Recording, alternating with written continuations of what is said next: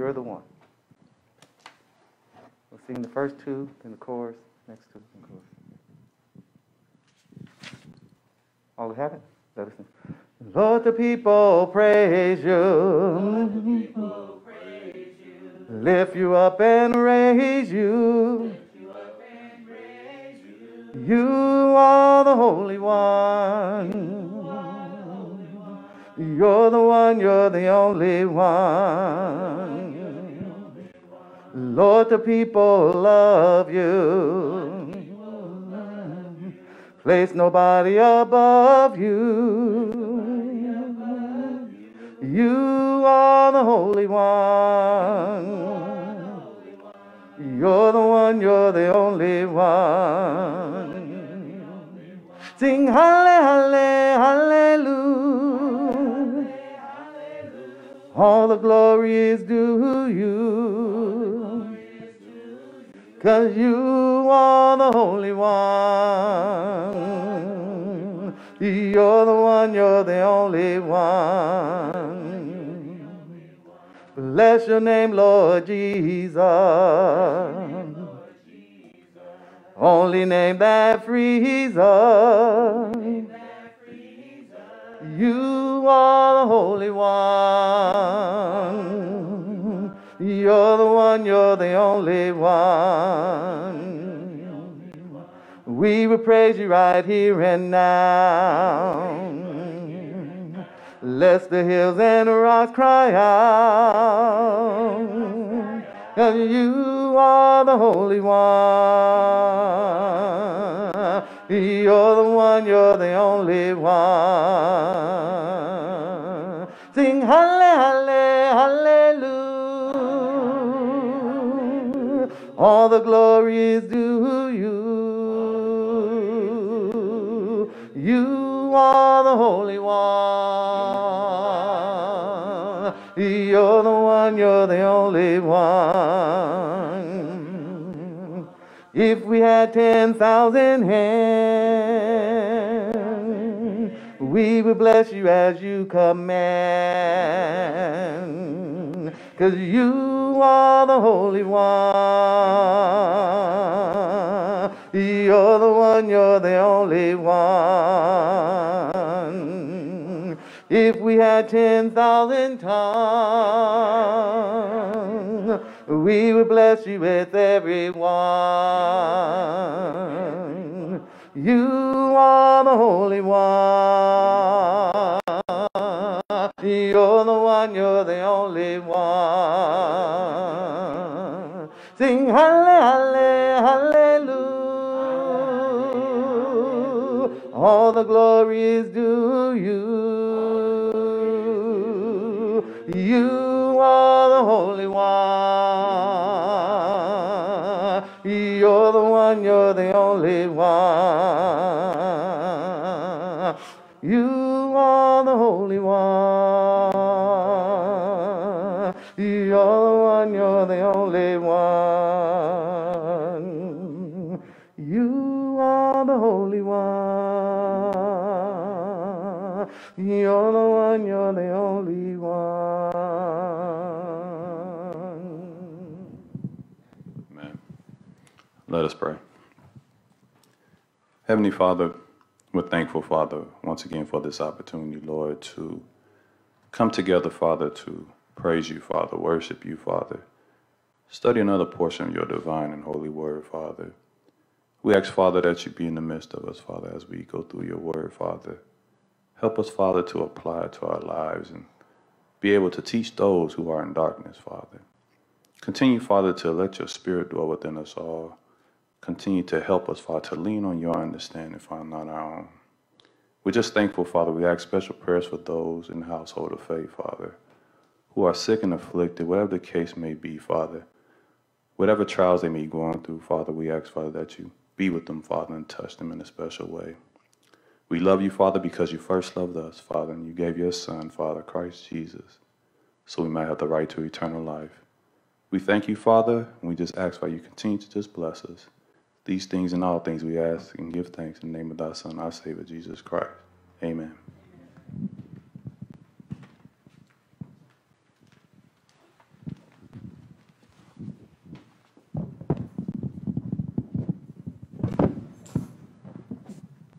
Thank you, Brother Dash, Brother Tony.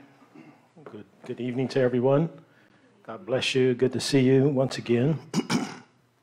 We are going through right now our look through the book of Acts, and as we mentioned before, we are coming to the conclusion of the second missionary journey of the Apostle Paul. And this journey started at Acts 15:36, and it ends at Acts 18, verse number 22, although our reading today carried us into 23. It started, the first one was in Acts 13, verse number 4 to 14, verse number 28. And then we have that brief intermission for the Jerusalem Council that pretty much took up all of Acts 15 and started a little bit into our second journey, which again starts towards the beginning of Acts chapter number 16. And in this Acts chapter number 16, we see a number of things that happen, the meeting of Timothy and the separation of Paul and Barnabas, and then how they go on. In fact, let's go to the slide. I believe I have some of this on a slide. So yes, Acts 13 and 14 is, that should say, the first, this is a misprint. The first journey was Acts 13 and 14. The second journey starts at Acts 16. So there's a correction to be noted there. But this kind of gives us a walkthrough of where we're at, all the way coming down. We are now in Acts 18. I didn't have time to edit this slide. I kind of do these things sometimes on the fly.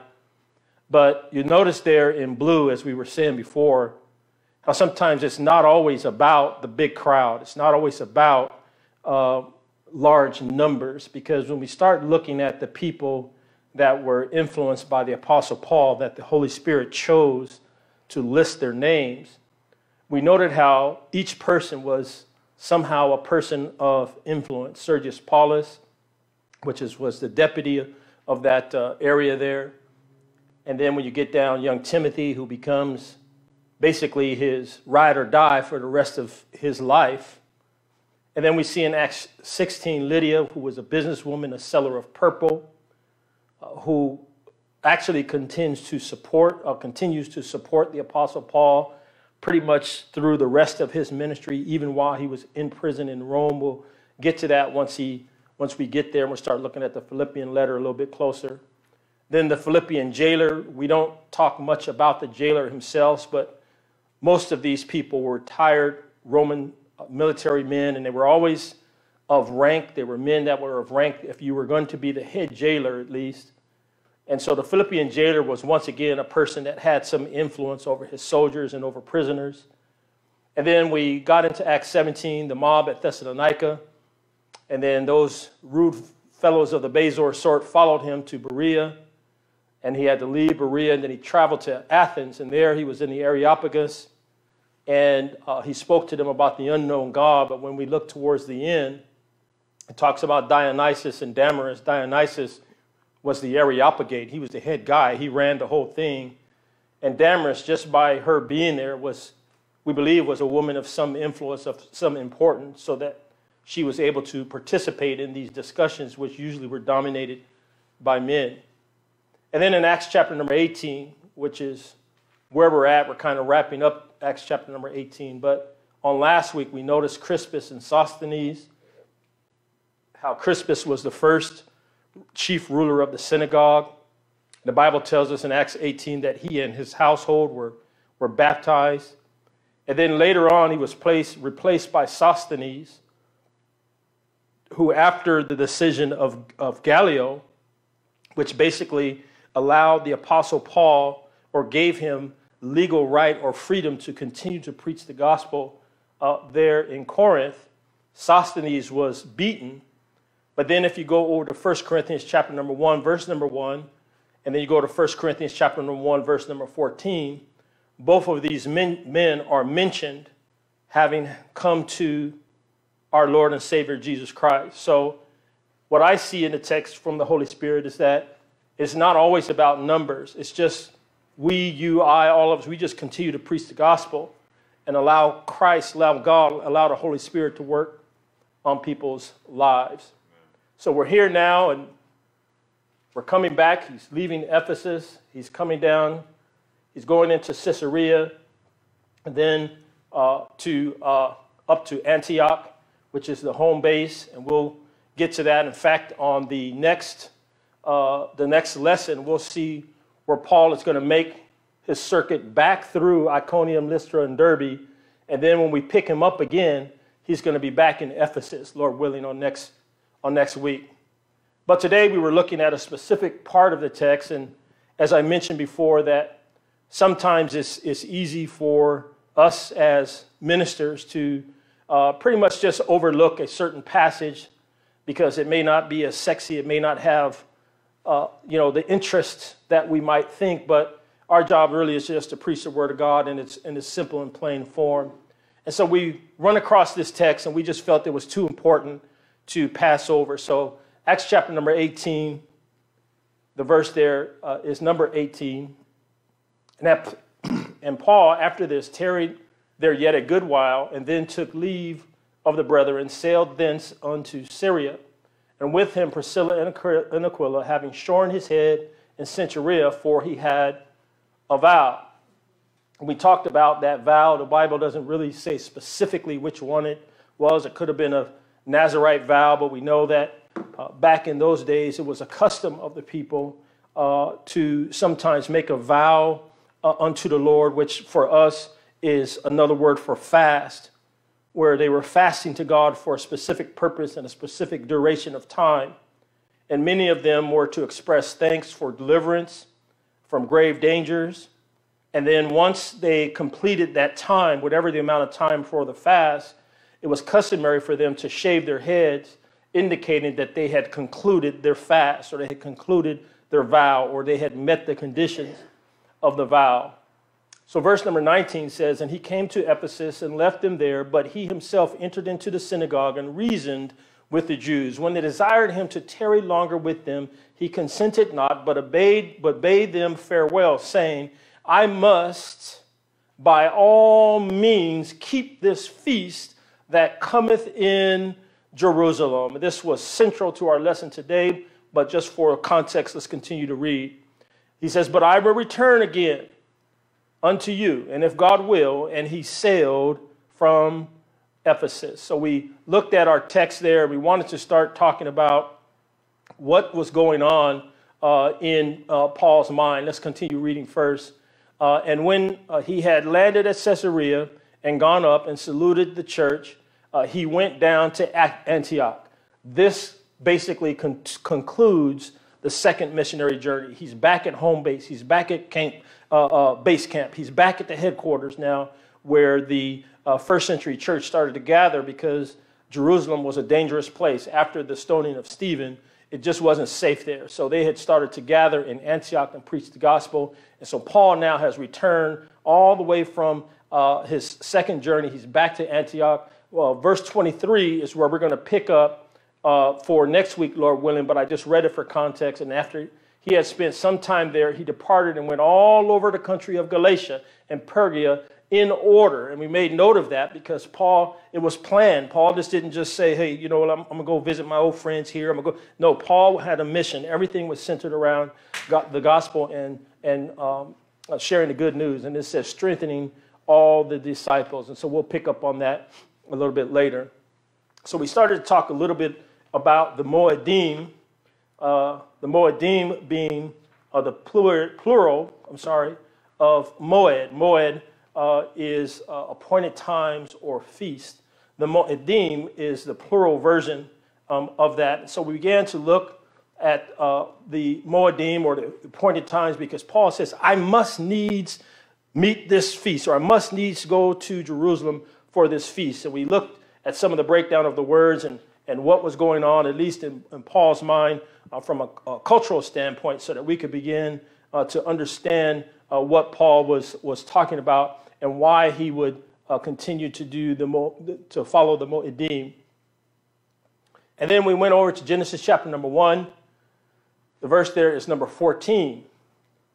And Genesis chapter number 1, verse number 14, the Bible says, And God said, let there be lights in the firmament of the heaven to divide the day from the night, and let them be for signs and for seasons and for days and years. Once again, we see that word moed, which again, if you look down here at the NASB translation, you can see it translated appointed feast, appointed festival, appointed sign, appointment, assembly, a definite time, meeting place, times appointed. So what we're talking about and when we read our English translation, many times we think of food. But for Paul and his mindset, it was a time. He knew he had to be there. It's like he had an appointment. So when we looked at the Moedim itself, we noticed that there are 4 spring feasts, and then there are 3 fall feasts.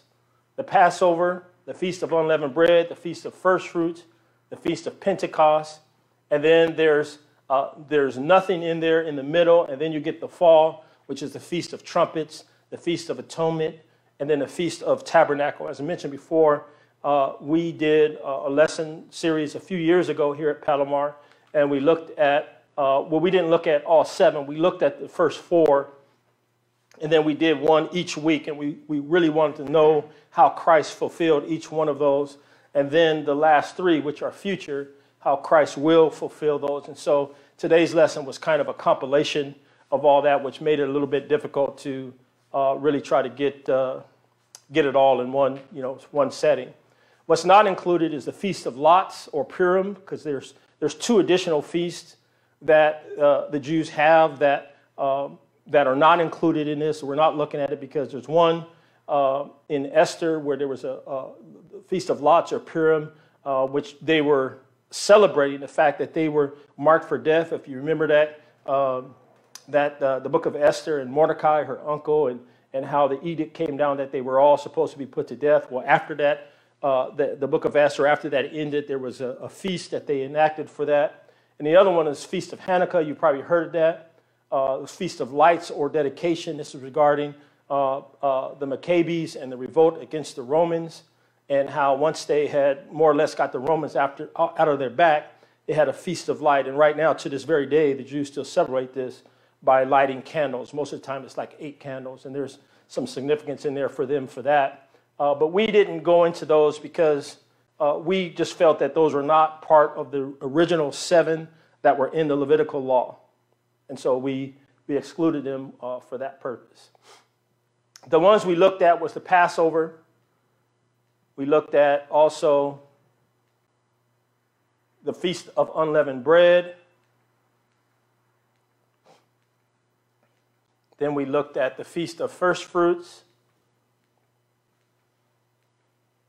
Then we looked at the Feast of Pentecost, which was obviously the one that I think a lot of us are most familiar with, but we just always don't understand, its origin and the significance of it.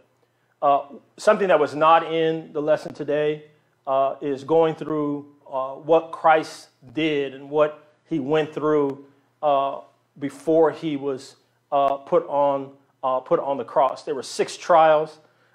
These have been preached in various forms in some of our sermons, and you'll probably see them continuing from time to time. There were essentially 3 trials by the Jews and then 3 by the Romans. You see Annas, Caiaphas, and the Sanhedrin, and then you see Pilate, Herod, and then Herod sent him back to Pilate.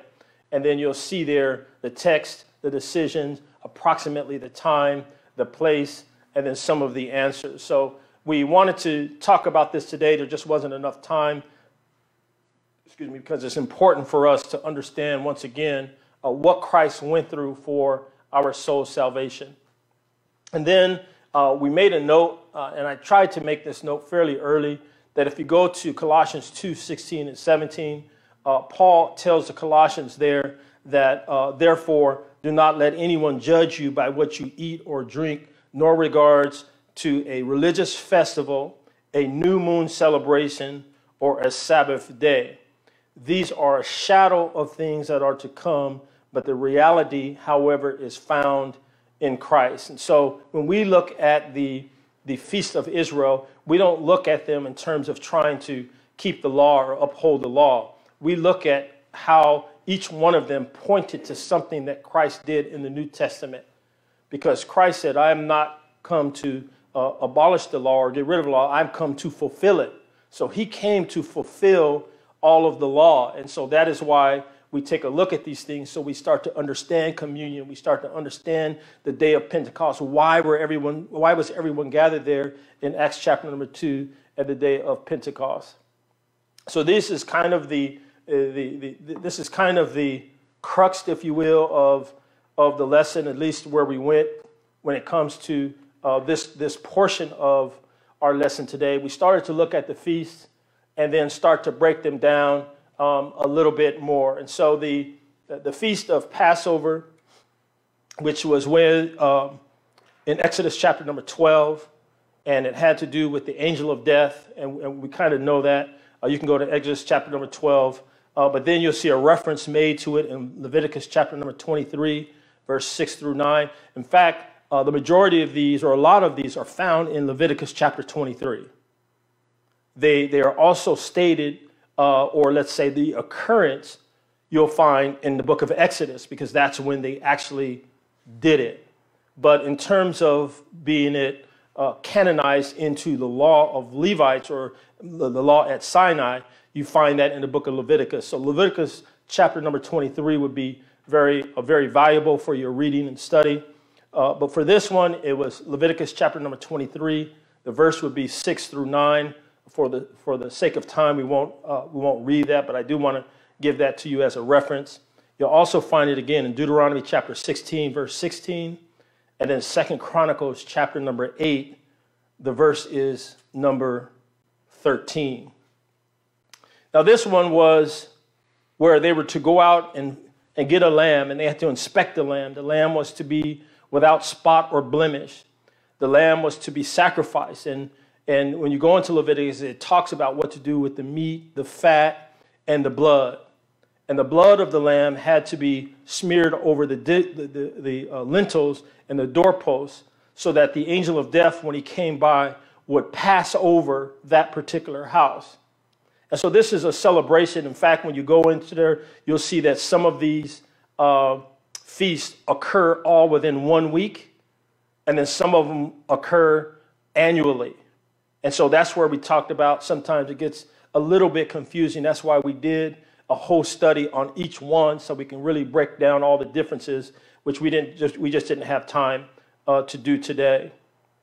But for us, Christ Jesus is that Passover lamb, and we even know that he was inspected by Pilate in Luke chapter number 23. The verse was number 4.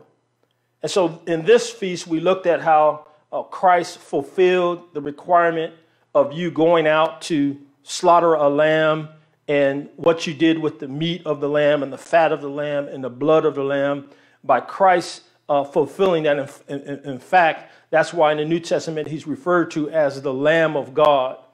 And so Christ's blood now is smeared over the doorposts and lintels of your heart. So God will see that, and he will see that perfect sacrifice, that perfect blood on your heart. So you don't need to go out and kill a lamb today. You don't need to burn the meat. And there was even certain requirements where they had to burn the leftovers of the lamb in its entirety. It was a consecration, and we don't have time to get into that today, but Christ now has fulfilled that requirement for the Old Testament Passover. And the Bible even lets us know that Christ is now our Passover. If you go on then and take a look at the Feast of Unleavened Bread, whereas the Feast of Passover primarily dealt with the blood of the lamb, the Feast of Unleavened Bread has to deal with sin, because they were specifically required to remove the yeast, which, the yeast in the leaven, it causes the dough to rise. And we don't have time to really get too detailed into that, but I love There is a study that we did on that because we talked about yeast and what it does and the chemical reaction it has in the dough. And it's an artificial growth, which is why it represents sin, because it's not something that should be natural within our lives or our bodies. But on this one, the Feast of Unleavened Bread, you can find it in Exodus chapter number 12. The verse would be 14 through 20. And then in there, this particular feast, they not only had to use unleavened bread in the making of the dough, but the yeast had to be removed from their territories, and it also had to be removed from their homes. And so we get the concept in the West of spring cleaning, where we go through once a year, or however, when you guys do it, you just really scrub your house really good. Well, for them, this was part of a religious practice where they had to remove the yeast. They had to scrub their homes. They scrubbed the wagons. They scrubbed everything that might possibly have just a trace of yeast. And you find this instruction to them biblically about their territories in Deuteronomy chapter number 16, verse number 4. And then as far as their quarters or their homes, you will find that in Exodus chapter number 13, the verse there is number 7. And so on this one, we didn't, again, have time to talk too much about how Christ fulfilled this, but the text that I would have you go to and talk about Christ being the removal of sin would be Romans chapter number 6. And it would be verse 1 through 18. Another thing that we noted is in Matthew 16, verse 6 through 12, where Jesus is talking about the yeast of the Pharisees, or a little leaven would leaven the whole lump. In 1 Corinthians chapter number 5, verse 6 through 8, the Apostle Paul talks about getting rid of the old yeast, or that old sin, or that old part of our lives. So whereas the Passover was emblematic of the Messiah being crucified, because the lamb being crucified, the innocent lamb, and the blood over the doorpost, the unleavened bread was the emblematic of the Messiah being buried, where you took that part of your life, where you took that sin as he took the sin upon us, and he buried it. He put that sin away. And again, you find that, and I will refer to Romans chapter number 6, verse 1 through 18. In the Old Testament, you'll find reference to this as being the bread of affliction. And it was where they had to take this bread, and it was part of their remembrance. And this, when we get into Matthew 23, we start to talk about the emblems on the Lord's table. We didn't have time to explore that too much today, but all of this has significance. And I was telling Brother Keith today, people, we don't really wonder why it's crackers. Well, that was symbolic of this unleavened bread, this flat bread, if you will. And so that's where we begin to see this. And then you even see Christ when he was about to be offered up. They had communion. They had a communion service, and all of that was based on the Feast of Unleavened Bread. The next one was the Feast of First Fruits. This one you will find articulated in Leviticus chapter number 23 again. There you would go to verse 9 through 14. And on this one, as we mentioned before, it was a time when a sheaf or the first harvest or barley is presented to the Lord. It was presented as what they call a wave offering. And if you were a poor person, it would be barley. But if you had some means, it would be wheat. And the idea was that since it was an agricultural economy, you would go through and look at your crops and look at your grain and look at everything you had, and you would give God your best. Not so much the first batch you pulled out the ground. No. It has nothing to do with a sequential order. You would go through your field and you would look for the best wheat, the best barley. And that was giving God your first fruit. That was showing obeisance to God. It was showing your love for God. This gets into Cain and Abel when his one's offering was accepted and the other one was not accepted because he didn't give his first. He didn't give his best. His giving was tainted, so to speak, by his own way of thinking. So you'll find that once again in Leviticus chapter number 23, verse 9 through 14. And Christ being the first fruits, he's being our first fruits. And there's so many places in Scripture that you find Christ being the first fruit. And you even see it in the Old Testament. Nehemiah chapter number 10, verse 35 talks about the first fruit. You'll find Ezekiel chapter number 44, verse number 30. And then you'll see in Proverbs 3:9, honor the Lord with thy substance and with the first fruits of all thine increase. And then when you get on, you'll start to see it mentioned even more, particularly in the Hebrew letter.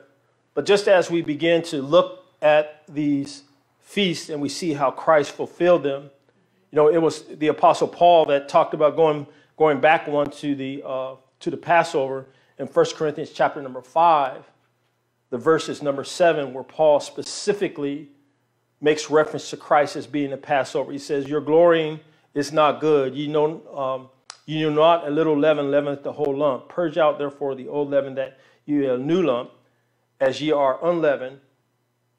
Excuse me. For even Christ, our Passover, is sacrificed for us. That's 1 Corinthians chapter number 5. The verse number is 7. And then when you start talking about the first fruit, Paul in that 1 Corinthians chapter 15, which deals with the resurrection, he refers to Christ as our first fruits. You'll find 1 Corinthians chapter number 15, the verses number 20. But now is Christ risen from the dead and become the first fruits of them that slept. And as you go into John chapter number 12, verse number 17, there's a little sidebar where Mary was there, and he said to her, touch me not, for I am not yet ascended to my Father. In other words, we kind of look past that and we don't understand it. And then he says, but go unto my brother and say unto them, I ascend unto my Father and your Father, and to my God and to your God. We don't understand. Okay, Jesus, why didn't you allow or want Mary to touch you? Because as the first fruit, as the unspotted, he didn't want her to physically touch him yet. He was going to go present himself to the Father, spotless, clean, being resurrected. And so that's just, again, some things where we begin to understand the concept of first fruits, the concept of the best, the concept of giving God what he's due and what he's worth. And that's why we went over to Exodus chapter number 33, the verses number 10, because we noted there when they were out in the wilderness, and when a pillar of cloud came by and it descended, every man had to get up in his tent and stood at his tabernacle door, because it was an appointed time. God was there. You find that in Exodus 33:10, and all the people saw the cloudy pillar stand at the tabernacle door, and all the people rose up and what? Worshipped. They rose up and worshiped. And we do our lesson series on worship. That is one of the texts we go to, Exodus 33:10, because the fact that they stood at attention, every man in his door, meant that they were giving God that attention. They weren't playing Game Boy. They weren't looking through Netflix. They weren't, wait a minute, God is here. Let me stand up and stand at attention. This is why the Apostle Paul, we went on Romans chapter number 12, and we notice verse 1 and 2, and the word acceptable is found 2 times in those verses. A lot of people go to Romans 12, 1 through 3 to talk about our worship being a living sacrifice, that we worship 24 hours a day, 7 days a week, not just when we come to the building. Okay, that's a different discussion for a different time. But the point that we're making here is 2 times in those passages, the Apostle Paul says, holy and acceptable. It's not whatever you want to give God. The first fruit doesn't mean just go grab an old piece of barley out there on the edge of the grass and give it to God. You go back to the book of Malachi, that's what the whole issue that God had, and he told Malachi to go tell the people, give that to your governor.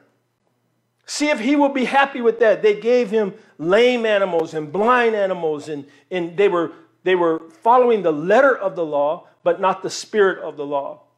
So it's very important when we talk about worshiping God, we have to worship in a manner that is acceptable to him, not what's called, and Paul calls it in the Colossian letter, ethelareskia, which is will worship, our own self-worship, the way we want to worship. So we don't want to do that. Then the next one was probably the one that we know the most, the Feast of Pentecost or Shavuot or weeks. And if you went back to the road to Emmaus on Luke chapter number 24, when Jesus met with them and they didn't believe that Jesus was really there. And then when they got to Emmaus, that's where we have the whole scene with doubting Thomas. And Jesus, he wanted to see Jesus' hand, and Jesus showed him, and he just was amazed that Christ was resurrected. And Jesus, he left them there, but he said, go to Jerusalem and tarry in Jerusalem. Penti being 50. So this feast was 50 days after these first three. And this one was more of a gathering of the harvest. It was a gathering of the harvest in the Old Testament culture. But the reason why it's important for us, because when you go to Acts chapter number 2, and you see there on the day of Pentecost, and you see all the names of the people from all the various nations, Medes, Persians, all these people, Jews from Rome, Cappadocia, you start reading, it was a harvest of nations, a harvest of people that were coming back to God on the day of Pentecost. So once again, now that this harvest that they had in the Old Testament of physical harvest of wheat and grain, that has been fulfilled, because now that Christ has brought in the church, or the introduction of the church, the body of Christ, now that harvest is of souls. The harvest is of people. So Christ has also fulfilled this one, the harvest of Pentecost. If you wanted to look at that biblically from the Old Testament perspective, you would go back to Leviticus 23, and you would look at verse 15 and 16. Leviticus 23, verse 15 and 16. Those are the spring feasts. And then the fall feasts, which is the Feast of Trumpet, the Last Trump, the Day of Atonement, the Great Trump, and then the Feast of Tabernacles, which is the new habitation. Those, although they are mentioned in the Old Testament, the Feast of Israel it's kind of like a playbook for a football coach. When you look at the feast or the appointed times, and you look at the reasons for the appointed times, and you look at how all of these pointed towards Christ. And as we mentioned in John chapter number 19, the verse was number 30, he said, it is finished. This is when he was on the cross. And that word we noted was tetelestai. It is finished. It is done. It is paid in full. And so when Christ said it is finished, and then he gave up his spirit, gave up his ghost, gave up the ghost, that means all the things that were prophesied in the law, in the Old Testament, all the things that were said of the Messiah and the work that he came to do was done. So we don't celebrate, or even if people celebrate these final three today, that's fine. Do whatever you want to do, but that don't make you saved in the eyesight of God, because those were future. And I'll get to a slide that articulates that in a minute. But those were kind of the Feast of Israel. And we got to this text again by going back to the book of Acts, chapter number 18, the verses number 21, because the Apostle Paul says, I must needs keep this feast in Jerusalem. In other words, he had an appointment. He had something on his heart that he had to do that was related to God. Now, we did talk about Colossians, and we'll get into that a little bit later when you go over to the Corinthian letter, and he talks about, to the Jew, I became a Jew. To the Greek, I became a Greek. I mean, Paul was going to Jerusalem not to have a meal, Brother Tony. He wasn't traveling all the way there to go down there and eat some bitter herbs and stuff like that. Yeah, that might have been part of it culturally. But the Apostle Paul was going there to preach the gospel. He had good news. He had learned about Christ Jesus. He had learned about the anointed one. He was excited. He was on fire. He says, I want to stay with y'all here, but I must needs get to Jerusalem. It's going to be a gang of people there.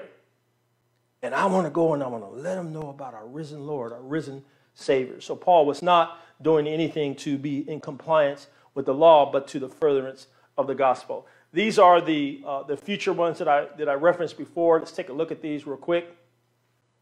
Because if you look at the fall feast, we see the Feast of Trumpets, or the last trump. You find that biblically, noting that it's in the future in 1 Corinthians chapter number 15. Once again, that is that great chapter in Paul's letter to the church at Corinth that the whole chapter deals with the resurrection. But in verse 52, he says, in a moment, in the twinkling of an eye, at the what? The last trump.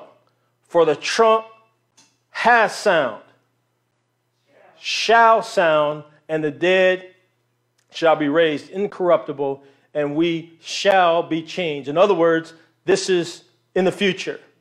This is one that's going to, a trump that's going to announce that Christ Jesus is looking for us and that he is ready to fulfill this one. And again, you'll find this one mentioned once again in Leviticus chapter number 23, the Feast of Trumpets. Then the Feast of Atonement, also in Leviticus 23. This one marks his return. And you'll find this one, the great trump.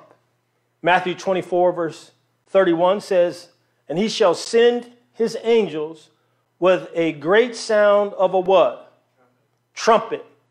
And they have gathered. No, they shall gather together his elect from the four winds, from one end of heaven to the other. So just as we talked about the Mount Sinai, if you guys go back to the book of Numbers and you look at how the people were so afraid when God descended down to Mount Sinai. Remember, there was a trumpet blast. And we talked about the fire, we talked about the earthquake, we talked about the ground shaking. If you and I were back in those days and it was very, very dark because they didn't have the city lights, but you're at the mountain of God and you hear this trumpet blast, and then the earthquake and the fire coming, it was a very scary sight. But the trumpet blast was to announce that God was at the mountain, or that he was ready to at least engage with Moses. And so we find the same trumpet blast here when Christ Jesus returns. And then the last one, the Feast of Tabernacles. You'll find this again in Leviticus chapter number 23 and a few other places. They also refer to it sometimes as the Feast of Booths. You'll find it listed there as Feast of Booths. But this one we find in Revelation chapter number 21, verse 1 through 4. And I saw, this is John the Revelator speaking, and I saw a new heaven and a new earth. For the first heaven and earth were passed away, and there was no more sea.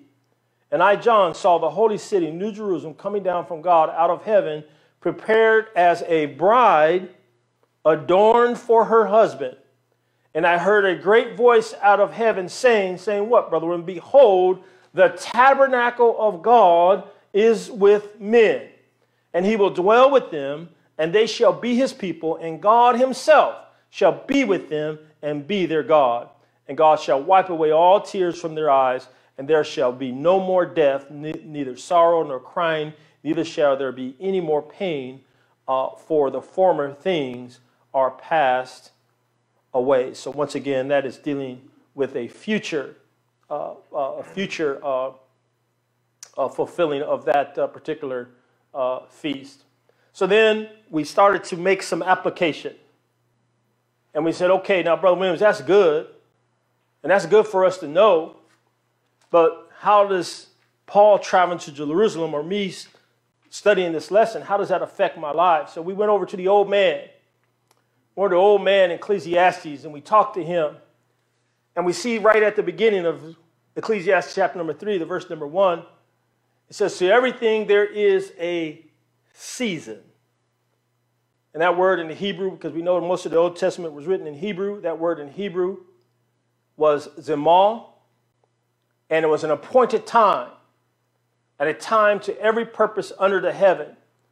And this word that's translated as season is only used 4 times in the Bible. And every time you find it, it means an appointed time. And so Ecclesiastes starts off right at the beginning, in chapter number 3. He says, to everything there is a season.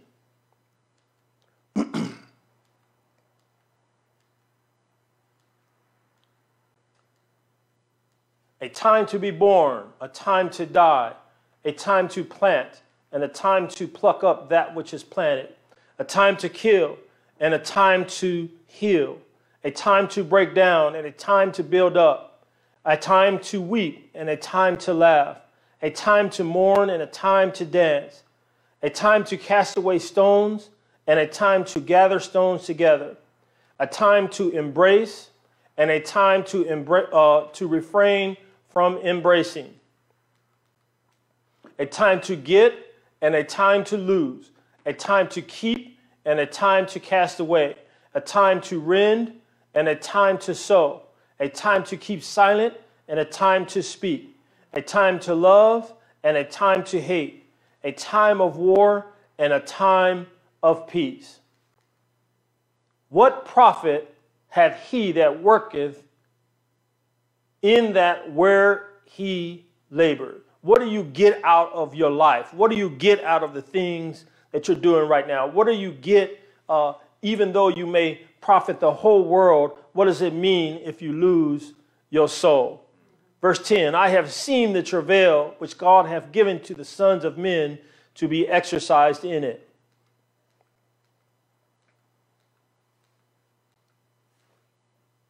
He hath made everything beautiful in his time. Also he hath set the world in their heart, so that no man can find out the work that God maketh from the beginning to the end. I know that there is no good in them, but for a man to rejoice and to do good in his life. And also that every man should eat and drink and enjoy the good of all his labor. It is the gift of God. And also, okay, that's 13, 14. And I know that whatsoever God doeth, it shall be forever.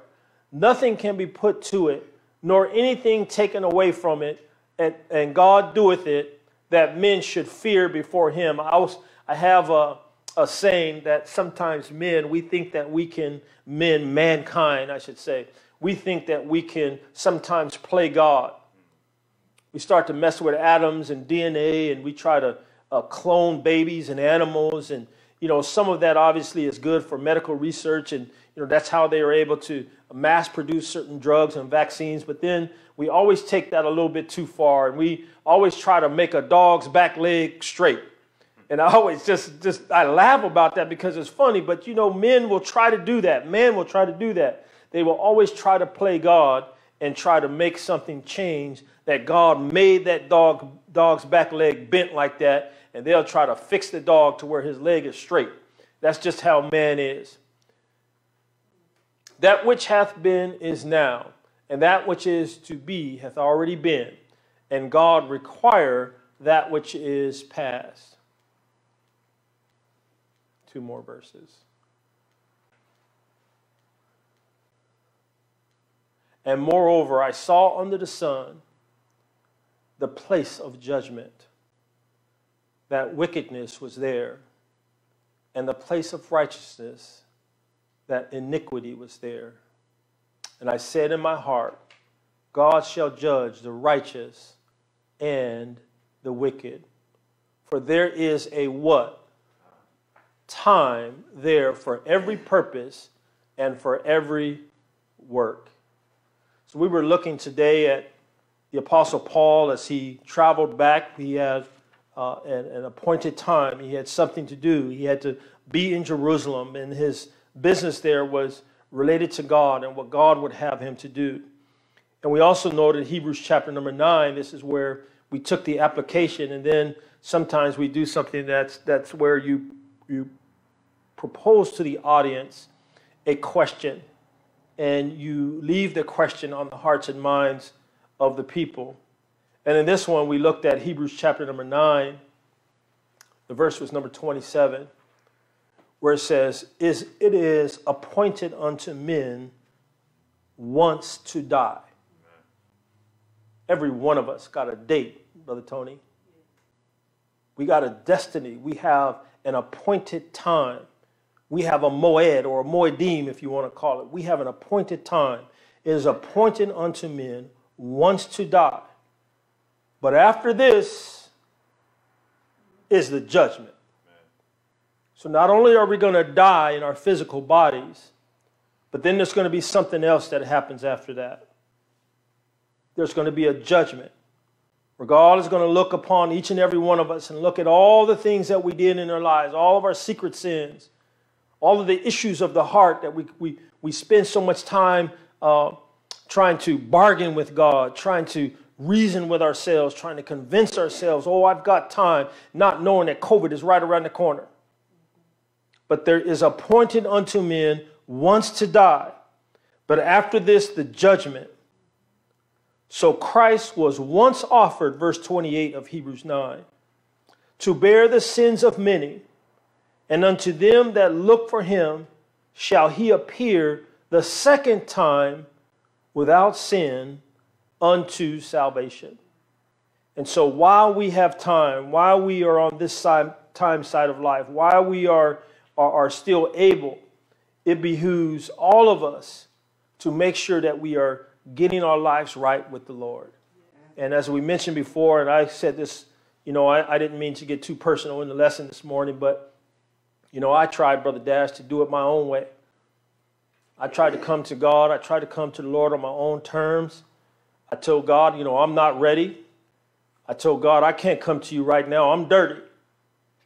I got sin in my life, whether it's gambling, whether it's whatever, whoever you are, whatever your sin is, I got mine, you got yours, whatever it is. I was saying to myself, I can't go to God.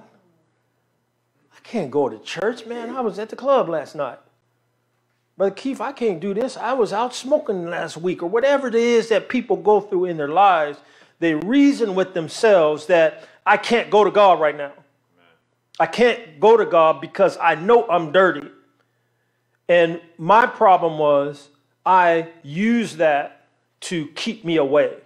I used that as an excuse or a crutch to say, I don't want to go because the people are going to look at me funny. I don't want to go because I still got this going on. I still got that going on. I just made excuse after excuse after excuse. And I tell this story many times. God bless my mom. She's gone right now. And I had this conversation with her sitting in her living room. And this little 85-year-old lady pointed her bony finger right in my face. And she said, Darrell, you trying to be perfect before you go to God. And Sister Alicia, I couldn't say nothing. She was right. I just looked. And I just thought, brother, I just thought for a second. I said, man, she's right. I'm trying to make myself perfect to go to God so he can make me perfect. She said, you can't do it. And that was, I believe, the beginning of the turning point in my life where I began to realize that I needed to go to God exactly the way I was, with my dirt, with my sins, with my hang-ups, with my habits, with my limitations, with my struggles. I needed to go to God the way God would have me and receive me and not try to do everything myself first. And that comes down to obedience. That just comes down to letting go. That just comes down to looking at God and say, God, I'm a sinner. Help me. And that was the beginning of a long road that I'm still on right now. And I just hope that is a road that someone else would cross or get on before it's everlasting too late. Because nobody knows the time. Nobody knows the hour. You might go to the gas station and get COVID and be in the hospital. Nobody sees you. And then it's too late now. It's done. Because God gave you grace. He gave you mercy. He gave you time. He gave you opportunity upon opportunity upon opportunity. And you just kind of were almost rebellious in the sense that you said, well, you know what, God, not right now. I'm just not going to do it. I understand. I know I need to do it. I understand I need to give my life over to you. I understand that you commanded everyone to be baptized. I understand what you told us to do. But God, I'm not ready. You're going to have to wait. In other words, and the next thing you know, when your appointed time comes, then it's like Jesus said, weeping and gnashing of teeth where the worm never died. And so that's just something that we started to look at, or I should say I started to reflect on my own life. So while we have just a couple minutes left, just any thoughts or comments at all about this lesson? Once again, I just thought it was, while it was a small sliver of text, I just thought it was too important for us to run by it, and we wanted to spend a little time on that. Any thoughts or comments at all? I'll say something. Yeah. So just kind of here at the end, when you talk about kind of like trying to be perfect and come to God already perfect and all that, it stuck with me because the other day I was listening to Brother Billy Washington down in, I believe it's Florida. Yeah, Florida. Yeah. And he talked about we won't go to heaven based on anything that we've done. It will be by the grace of God. Amen. And that we will leave this earth with work undone. Yes. But we just strive to try to complete as much work as you can. Amen. So it kind of tied in with that when you said that.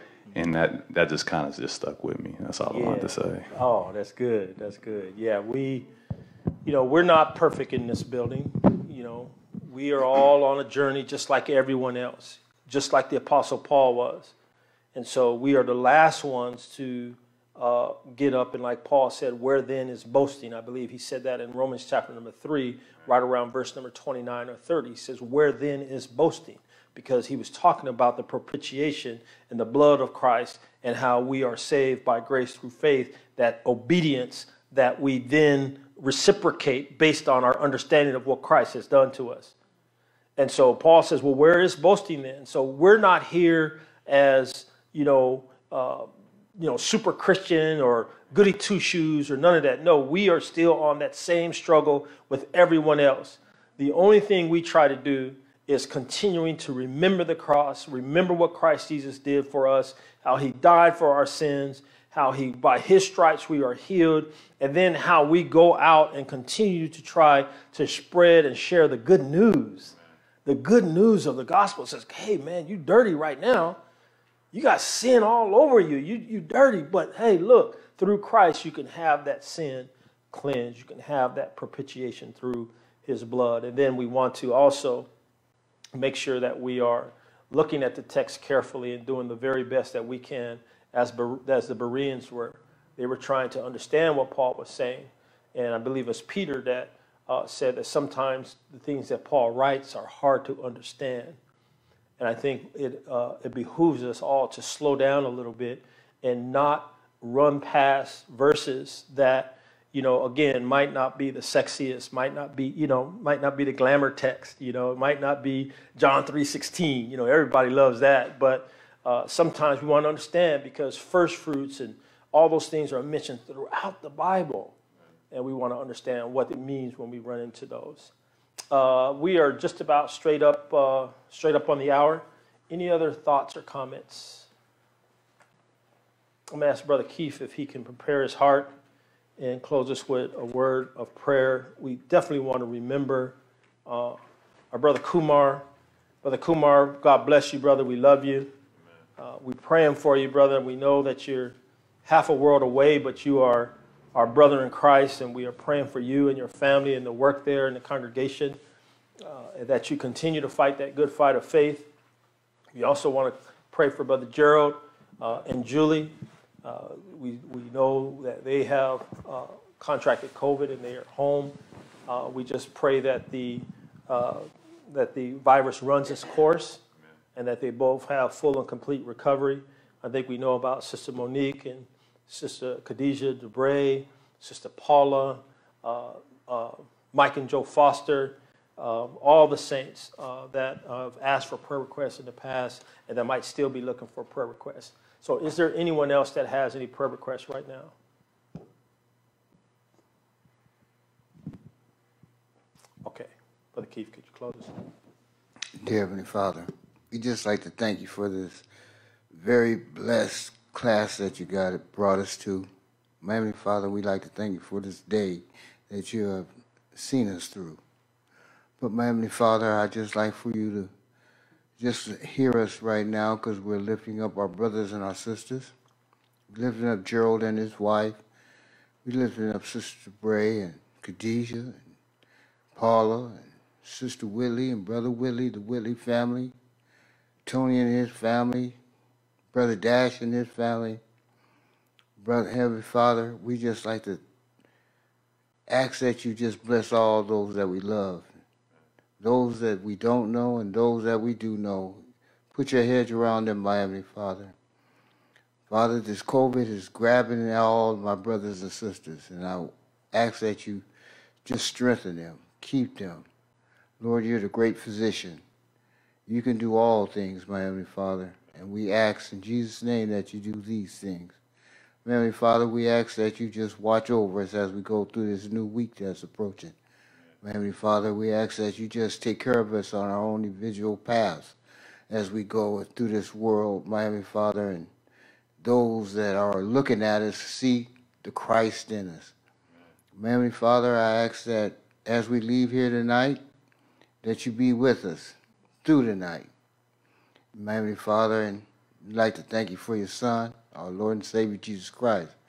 For without him, we would not be able to come and approach the bench of heaven right now. My Heavenly Father, we thank you. We praise you. We send out glory, hallelujahs to your name. In Jesus' holy and precious name, amen.